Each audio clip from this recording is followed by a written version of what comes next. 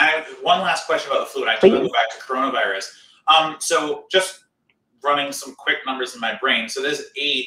That's 8 exclamation point, right? So there's 64 variants of the flu. Is that wrong? Are there more? Are there fewer? No. So the important thing is, so it has 8 gene segments. Only 2 of those are on the outside. So I'll throw some like acronyms at you. You let me know when it starts to get confusing, okay? I can always scale it back.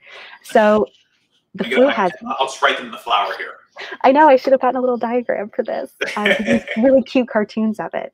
I have actually... Let me see if maybe one of the papers I have right here has a pretty diagram. Sometimes they do. I'm a huge fan of pictures. Pictures are super helpful. So basically, flu has its 8 segments. 2 of those, we're going to keep this easy, 2 of those are on the outside of the virus. Okay.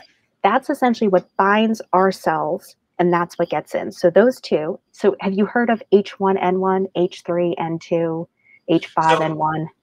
So H1N1 was the swine flu of 2009. 9. I was going to say 8. So okay. So 2009. Okay. So that was the swine flu. So we all kind of knew it as swine flu at the time. So yeah. So what do those letters mean? Just real quick before you go. Yes. So what they stand for is H is hemagglutinin and N is neuraminidase, and those are just the proteins on the outside of the virus. So all flu have hemagglutinin and neuraminidase. And the hemagglutinin is what binds and it gets into the cell. The neuraminidase is what cleaves it and lets it release virus. And that way you get spread of the virus. Bad for us, good for flu.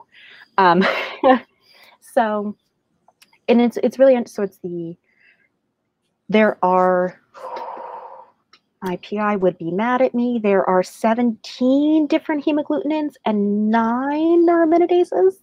So those are the things that swap. So that's how, if you've heard of bird flu is H5N1.